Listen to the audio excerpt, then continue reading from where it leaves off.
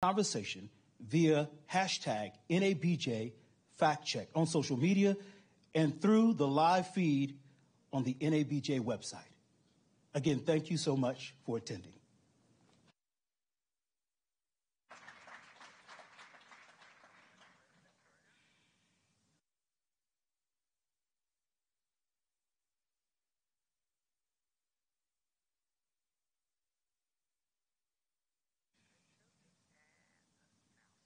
Let's meet our three moderators for today's discussion.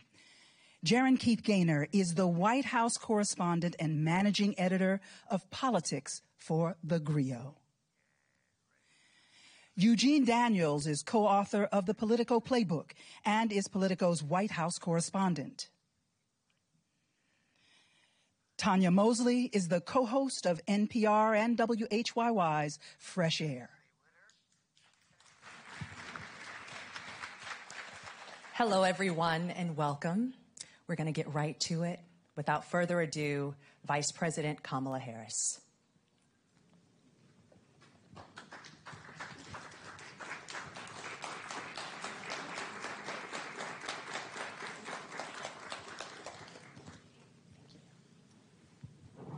Good afternoon, everyone.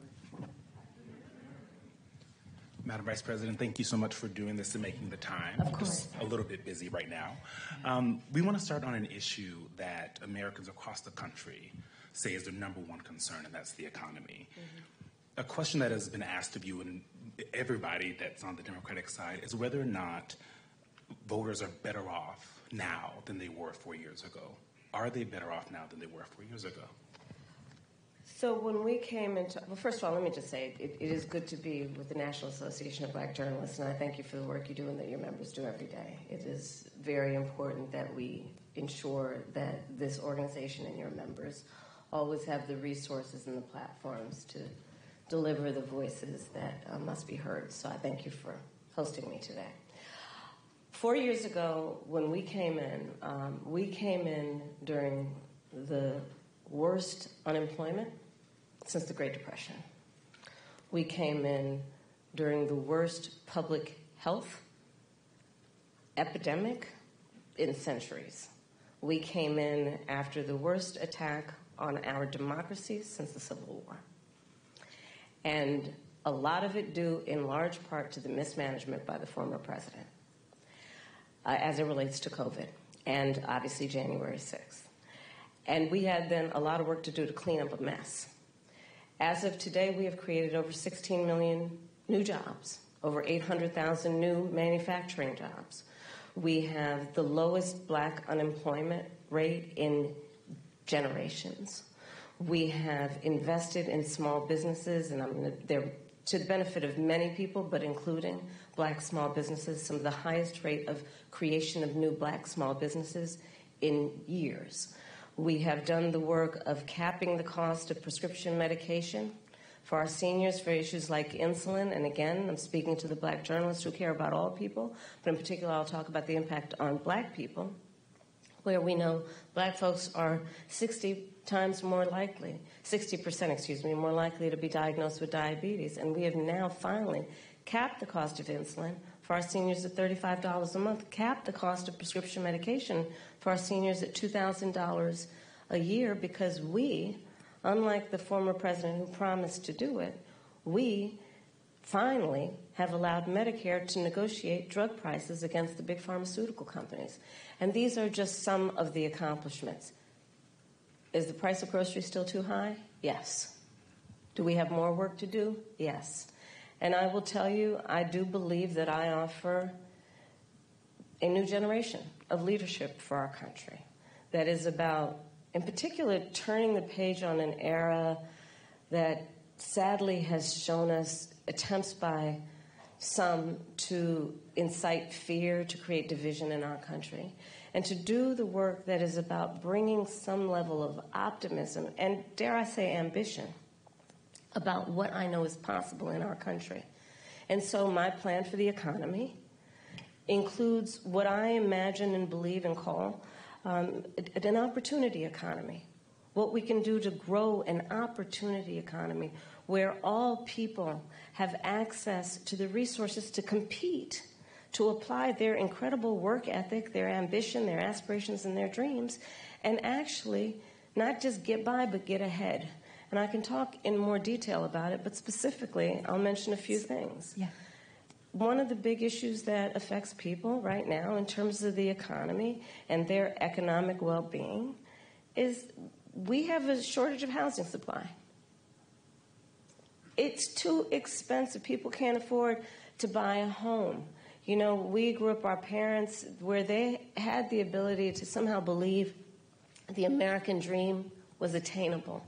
Not so much for younger working people. And I recognize that. So my approach is a new approach, which is to say, let's just take this and deal with it head on. And part of my approach is to say, I'm going to employ and engage the private sector, in particular home builders with tax credits, to give them the incentive to create new housing, 3 million by the end of my first term, and understanding that not everybody is, handed a silver spoon, but works hard and is trying to save up for a down payment. Part of my plan under my opportunity economy is to give first-time home buyers a $25,000 down payment assistance so they can just get their foot in the door to be able to then engage in what will prove to be their opportunity to build intergenerational wealth. And here's my personal experience coming at that. I grew up a middle-class kid. My mother was hardworking. She raised me and my sister Maya. She saved up. And it was only by the time I was a teenager that she could afford to actually buy her first home. And I know, and I identify with, I know where I come from. Madam Vice President. And I know, but I'm just going to finish. I know that so many people work so hard and should have the opportunity to just get their foot in the door. Again, so it's not just about getting by, but getting ahead. Please. I'd like to ask you more about the opportunity economy. Housing is a part of it, as well as expanding the earned income tax credit, financial support, as you mentioned, for first-time buyers, and a $50,000 tax deduction for startups and small businesses. Yes. But I want to talk to you about the squeeze that millions of Americans are also dealing with that impacts their ability to work and make money, and that is child care and elder care. Yeah. And it's a squeeze for millions of people. In some parts of the country, it costs more for child care than for rents. I think Bloomberg recently reported an average of $33,000 a year. So I'm just wondering, you mentioned that in your opportunity economy, a child tax credit, but that's just one part of an ecosystem. Right. Please tell us, what plans will you propose to guarantee that families can actually afford child care and elder care? So to your point, it is sadly the state of affairs in our country that working people often have to decide to either be able to work or be able to afford child care. Like they can't afford child care and actually do the work that they want to do because it's too expensive and it doesn't actually level out in terms of the expense versus the income. My plan is that no working family should pay more than 7% of their income in child care. Because I know that when you talk about the return on that investment, allowing people to work, allowing people to pursue their dreams in terms of how they want to work, where they want to work, benefits us all. It strengthens the entire economy. We saw, for example, during the pandemic what happened. And it sadly has dissipated as a conversation that we need to resuscitate, which is the number of women that had to leave the workforce because of a lack of child care and home health care. And so many of our families, and in particular women, end up carrying the responsibility. Men do too, of course. What we call people who are in the sandwich generation. Exactly. Who have young children and are also taking care of their parents. And it is just absolutely too expensive for them to be able to work and do that. So my plan is not only about 7% of income for working people for child care, but also we need to do better for our child care providers and our home health care providers in terms of ensuring that they receive the wages that they deserve based on the dignity of their work. I have spent time with home health care providers, and their work is some of the most taxing work you can imagine. And I actually, when my mother was sick with cancer, did a lot in terms of taking care of her. And the work that is about taking care of a loved one, in particular an elder, is extraordinarily heavy in terms of the emotional toll, the time it takes. And we do it because that is what we do. But not everyone has the ability to take time from work to do it, and they need help. And we need to make sure we have home health care workers that can help them. But I want to also get back to the earlier point that you made about extending the child tax credit. So part of my new approach is we need to expand the child tax credit. And so part of my plan that is under an opportunity economy is to extend and expand the child tax credit to $6,000. So that young families in particular, for the first year of their child's life, which is an extraordinarily important time in their development, have the resources to be able to buy a crib, buy a car seat, buy children's clothing, and not have to worry about whether they're going to be able to meet their other needs. And I don't need to remind anybody here, especially these esteemed journalists, but when we expanded the child tax credit a couple years ago, we reduced Black child poverty by half.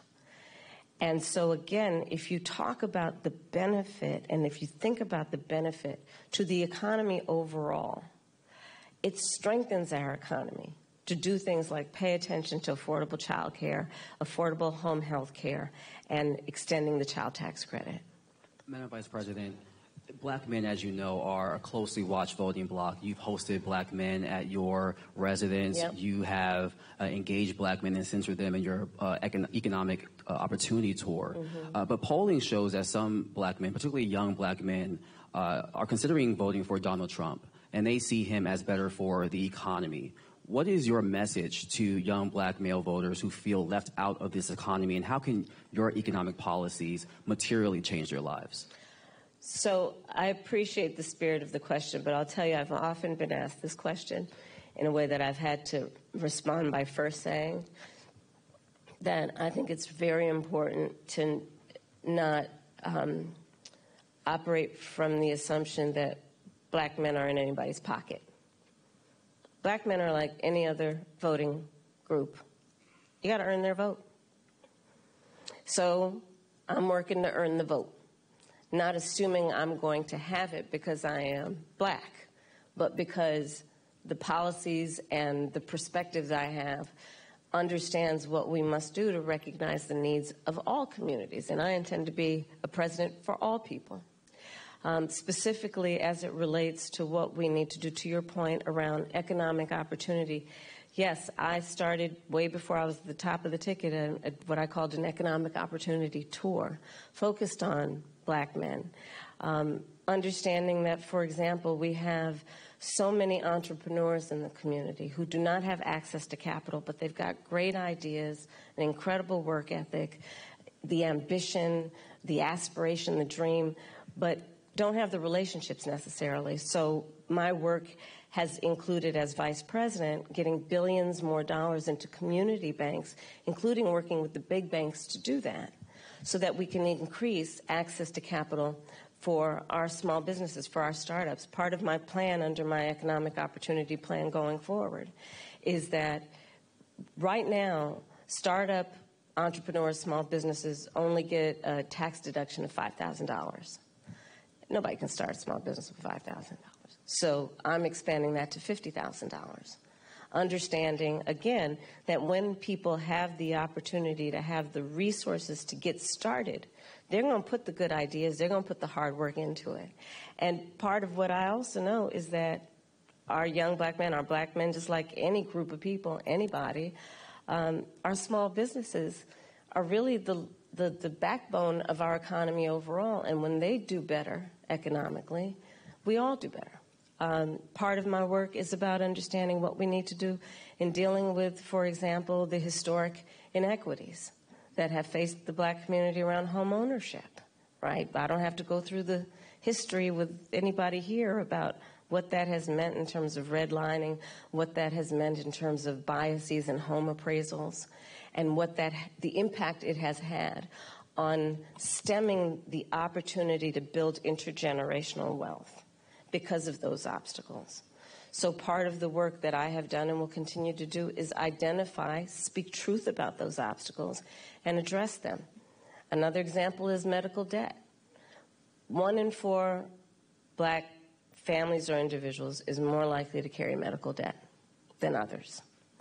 So part of my perspective, and as Vice President, part of the work that we have done is to say that we're going to eliminate medical debt from being on your credit score. Because until now, medical debt worked against your credit score, and people know their credit score like your weight, right? You know that number.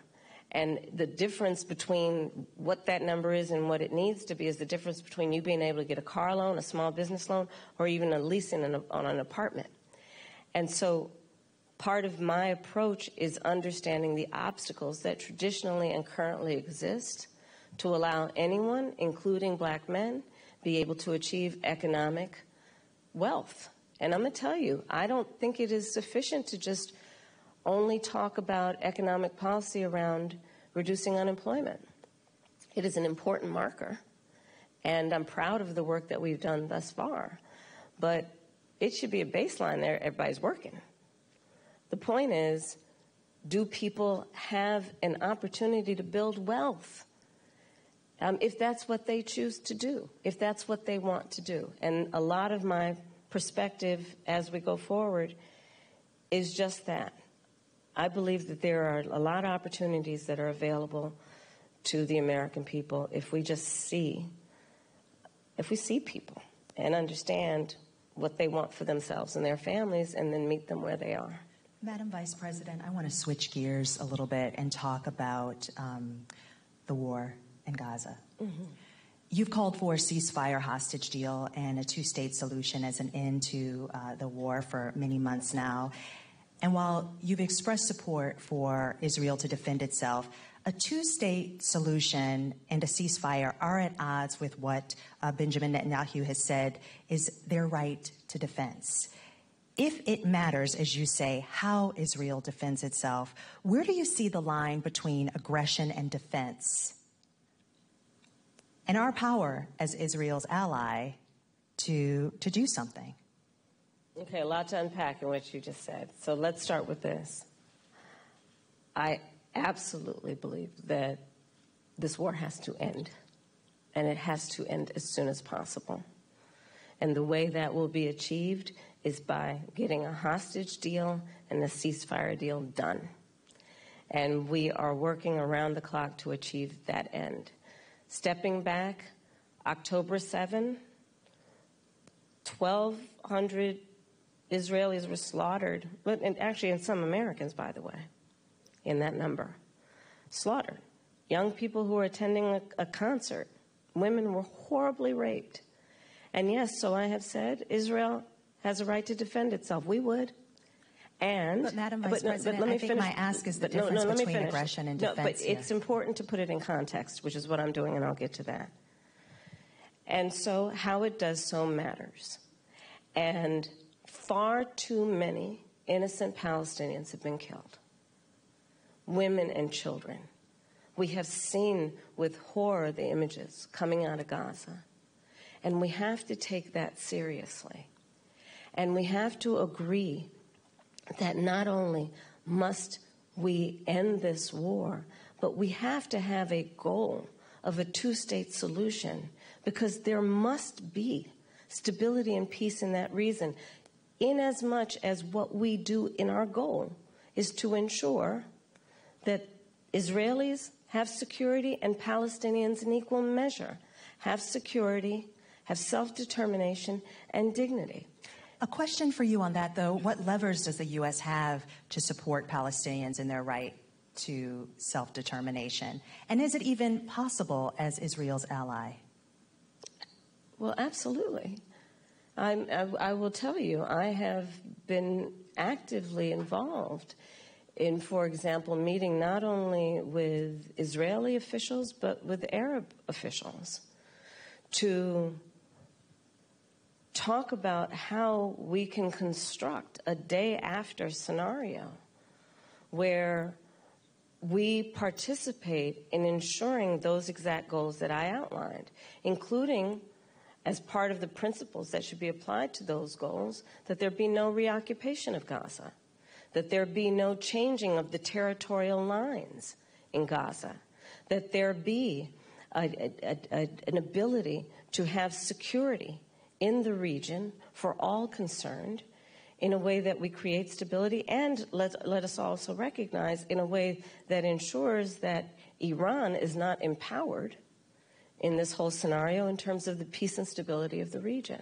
But absolutely, the United States of America absolutely has a role, which is why we have been active, in particular with the Qataris and the Egyptians, around attempting to get a deal done and get it done as quickly as possible. But Madam Vice President, just to follow up really quickly, is there a specific policy change that you, as President of the United States, would say you would do that would help this along? Because you've gotten a lot of credit for emphasizing the humanity of Palestinians. Mm-hmm. But what I often hear from folks is that there's no policy change that either you or President Biden have gone and said they would do. Is there a specific policy change as president that you would do in our helping of Israel? We need to get this deal done, and we need to get it done immediately, and that is my position, and that is my policy. We need to get this deal done. But in the way that we send weapons, in the way that we interact as their ally, are there specific policy changes? Well, Eugene, for example, one of the things that we have done that I am entirely supportive of is the pause that we've put on the 2,000-pound bombs. And so there is some leverage that we have had and used. But ultimately, the thing that is going to unlock everything else in that region is getting this deal done. And I'm not going to disclose private conversations, but I will tell you I've had direct conversations with the Prime Minister, with the President of Israel, with Egyptian leaders, and with our allies. And I think we've made ourselves very clear this deal needs to get done in the best interest of everyone in the region, including getting those hostages out who, we saw the latest example of what happened with the six most recently, one of whom was an American citizen. But what do you say to those that say that's not enough, that stopping the 2,000-pound bombs the one time wasn't enough, that this administration, your possible administration, has to do more? Well, we are doing the work of putting the pressure on all parties involved to get the deal done. But let me be very clear also. I support Israel's ability to defend itself. And I support the need for Palestinians to have dignity, self-determination, and security as we move forward and get a two-state deal done. But right now, the thing we need to get done is this hostage deal and the ceasefire deal. We need a ceasefire. We need the hostage deal. I want to switch gears to racial justice, Madam Vice President. Mm-hmm. Last month, you eulogized Congresswoman Sheila Jackson Lee. Yeah. Jackson Lee's signature bill, one of a few, was H.R. 40, which would create a commission to study the history of U.S. slavery and study the issue of reparations. She introduced H.R. 40 every session of Congress, taking up the mantle from Congressman John Conyers. This is a bill that you have co-sponsored as a U.S. Senator. Yet, despite the fact that this has been, similar commissions have been created on the state level and on the local level, is yet to pass in Congress, let alone come out of committee. Congresswoman Jackson Lee, Congresswoman Barbara Lee, and other advocates have called for President Biden to take executive action to create this commission. Would you, as president, take executive action to create this commission, or do you believe that it should happen in Congress? Well, first of all, as you mentioned, Sheila Jackson Lee, she was an extraordinary leader who we just recently lost, and she was a friend and a real champion for so many issues. So I feel compelled to say that about her. On the issue of what we need to do going forward. Look, first of all, we just need to speak truth about history in spite of the fact that some people would try and erase history and try and teach our children otherwise. We need to speak truth about the generational impact of our history in terms of the generational impact of slavery, the generational impact of redlining, of Jim Crow law. I could go on and on and on. These are facts that have had impact. And we need to speak truth about it. And we need to speak truth about it in a way that is about deriving solutions. And frankly, I think that we, and part of that is studying it to figure out exactly what we need to do. But part of what we can do right now is, for example, what I'm talking about in terms of building an opportunity economy, which is addressing explicitly the obstacles that historically and currently exist and dealing with them. Student loan debt, medical debt, bias in home appraisals, what we need to do in terms of dealing with an issue that I have championed for years, black maternal mortality, which is the fact that black women are 3 to 4 times more likely to die in connection with childbirth than other women. And we know that the reasons for that include disparities that pre-exist her pregnancy, including disparities that exist in the system during her pregnancy. So all of those things must be addressed. But do you have a position on whether that should happen, this commission should happen through executive order or via Congress? I think Congress ultimately will have the ability to do this work. I'm not discounting the importance of any executive action, but ultimately Congress. Because if you're going to talk about it in any substantial way, there will be hearings, there will be a level of public education and dialogue that, and I think that was part of the spirit behind the congressional action thus far, to ensure that everyone can participate in this conversation in a way that elevates knowledge about history and the reference points that that are the impetus of this conversation. Especially, again, when people are trying to deny history. When people are, so-called leaders are saying that enslaved people benefited from slavery. I mean, let's talk about the delta here in terms of the work that needs to be done. It's profound. Madam Vice President, I want to move to Springfield, Ohio, and what's happening there. We've seen school closures, parents worried about their kids leaving the home because of racist conspiracy theories that I won't repeat here, but they have been repeated by leaders on the Republican side, President Trump, former President Trump, and Vice Presidential nominee J.D. Vance. From your perspective, is this just a case of irredeemable racism that can't be mitigated by any rational action, or is this a situation in which a federal response could help this community heal? There's a question of resources and...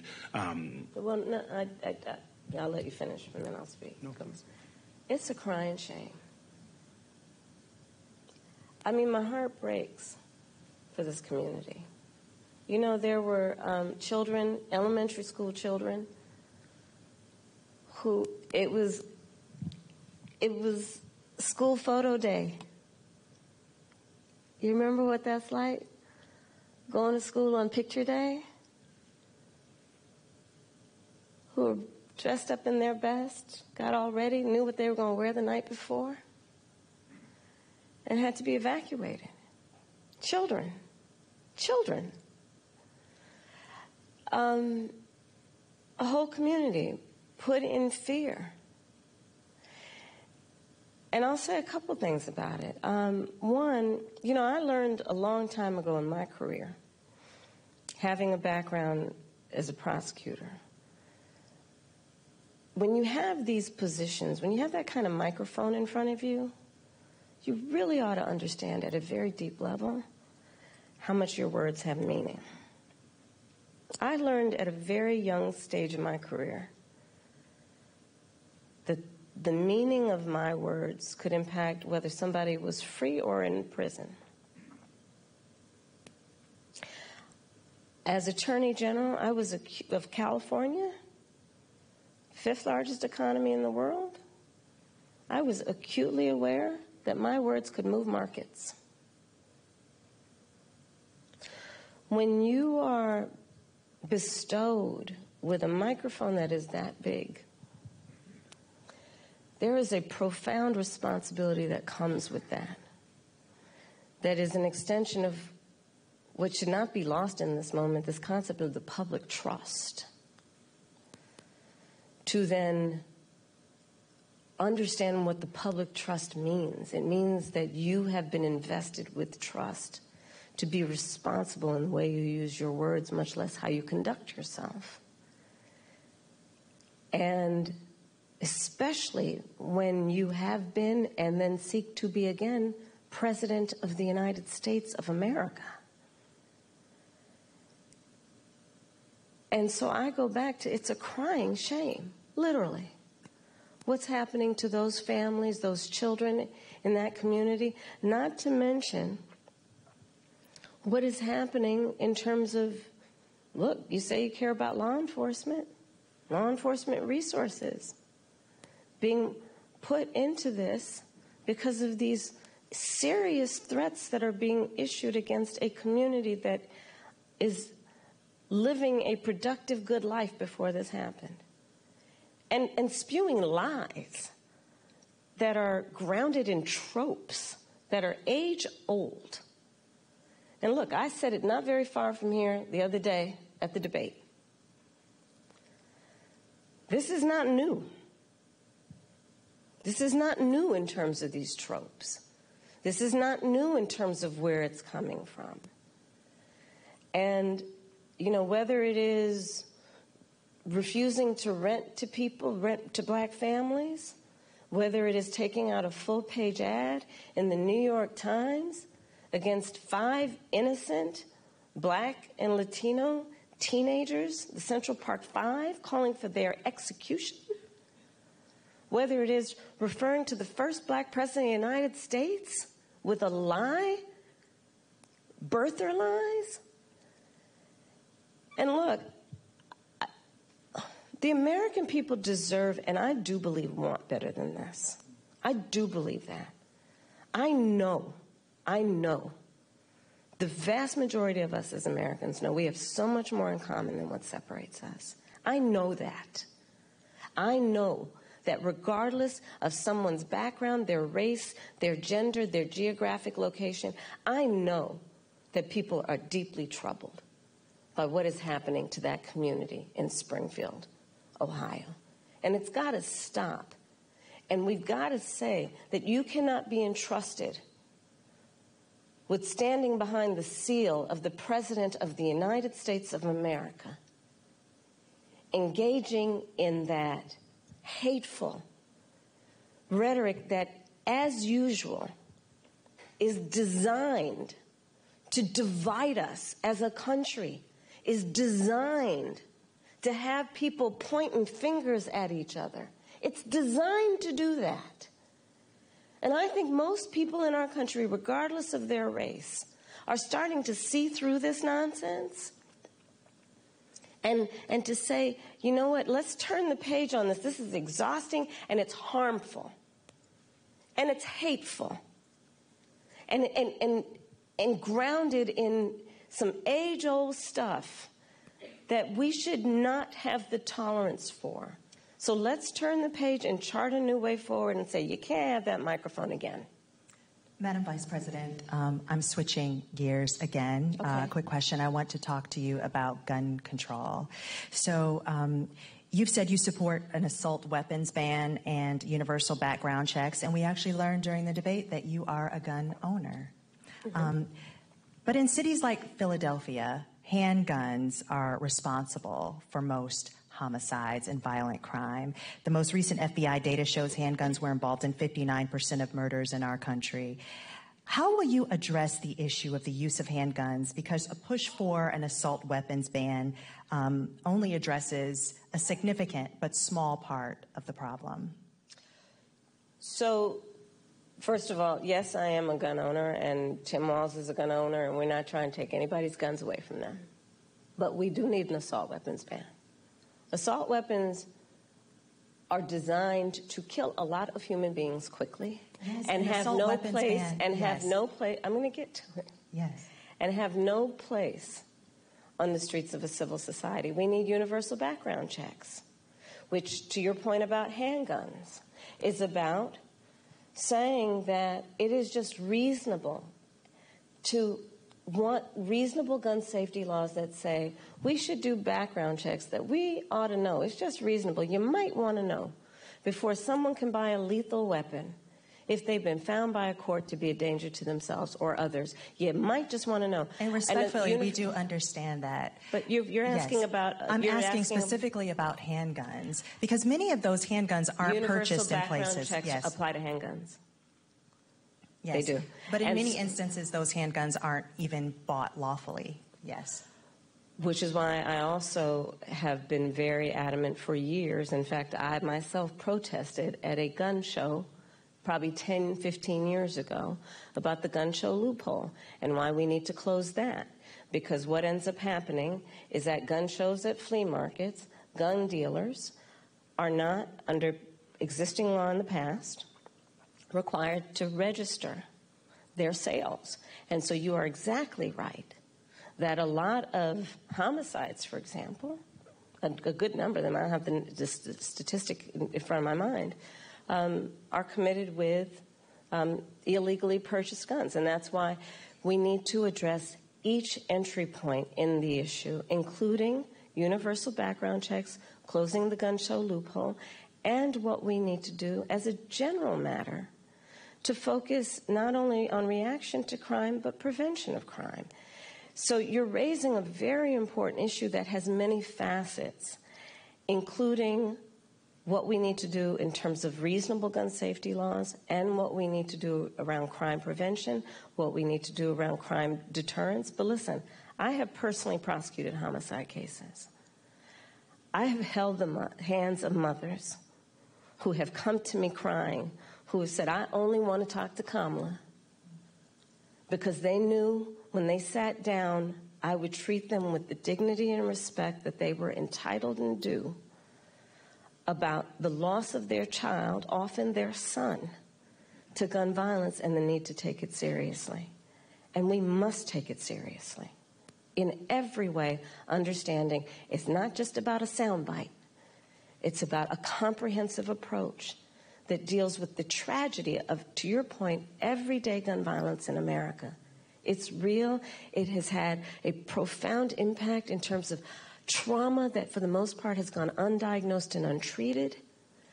The trauma that exists in communities around the violence of losing their children, losing a brother, losing a father, an uncle. All of that must be addressed, and we have to have a holistic response to it. Are there things we haven't thought about yet? Because every time we bring up this issue of gun violence, universal background checks comes up and a ban on assault weapons.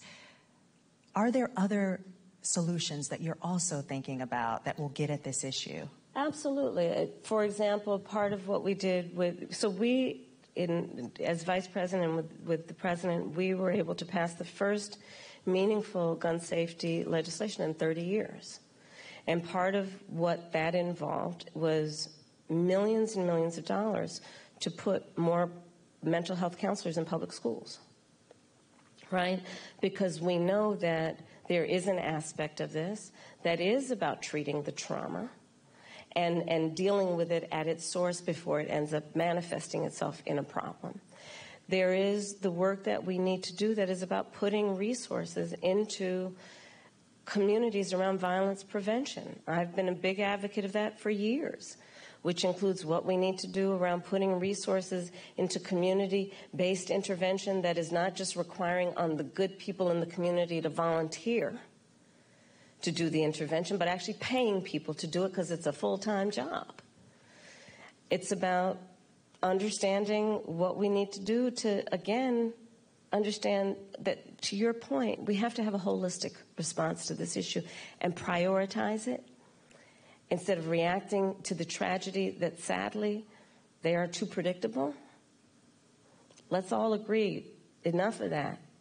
There are very few solutions that we haven't thought of. we need to put the resources into them. Madam Vice President, we want to move to the topic of reproductive access, something that you have worked in leading on both for the administration, Democrats, and now the top of the ticket. You've said that as president, you would want to codify Roe. If it came to your desk, you would sign a bill that did that. Roe protected access until fetal viability, which it also says is, quote, at about 7 months, but it may occur earlier, even at 24 weeks. So do you similarly support also codifying Roe's restrictions, which allowed states to ban abortion in the 3rd trimester of pregnancy unless necessary to save the mother's life? We need to put the protections of Roe v. Wade back into law. And when that bill gets passed by Congress, I will proudly sign it into law. Understand what is happening in our country. Over 20 states have passed what I call Trump abortion bans because I understand how we got here. The former president handpicked 3 members of the United States Supreme Court with the intention they would undo the protections of Roe v. Wade. They did as he intended, and in state after state, laws have been passed criminalizing health care providers. I don't know if anyone here has heard most recently the stories out of Georgia. A tragic story about a young woman who died because it appears the people who should have given her health care were afraid they'd be criminalized after the Dobbs decision came down.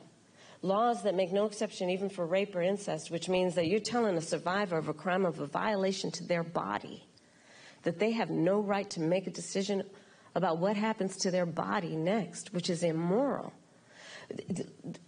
An approach that doesn't take into account that most people, I think, agree you don't have to abandon your faith or deeply held beliefs to agree the government should not be telling her what to do with her body. If she chooses, she will talk with her pastor, her priest, her rabbi, her imam. But it should not be the government or Donald Trump telling her what to do about her own body and her life.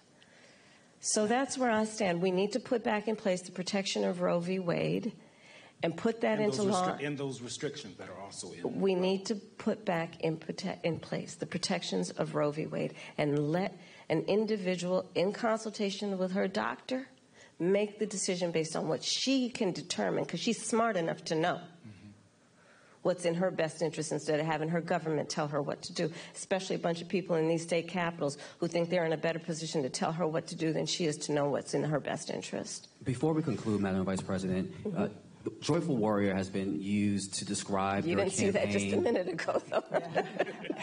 Okay, I'm back to my joyful part. And your opponent and Republicans have at times weaponized you laughing in campaign ads, for example. Why is joy important to you to insert into this election? And what do you make of Republicans using that as a way to suggest that you're not a serious candidate?